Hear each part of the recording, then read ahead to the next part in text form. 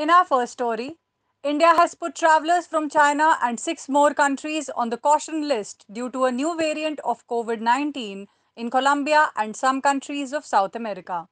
India has added seven new countries on the caution list after reports of a new MU variant of COVID-19 in Colombia and other South American countries.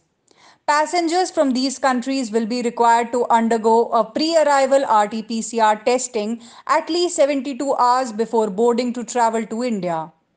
The list of countries includes South Africa, Bangladesh, Botswana, China, Mauritius, New Zealand, and Zimbabwe. Already on the list are the United Kingdom, Europe, and the Middle East countries. The World Health Organization, in its weekly bulletin, designated the MU strain first detected in Colombia as a variant of interest.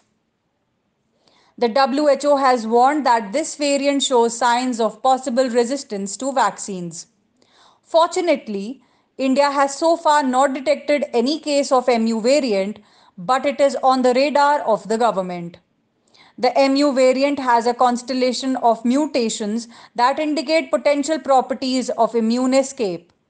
Since the first identification in Colombia, there have been a few sporadic reports of cases and some larger outbreaks in South America and Europe.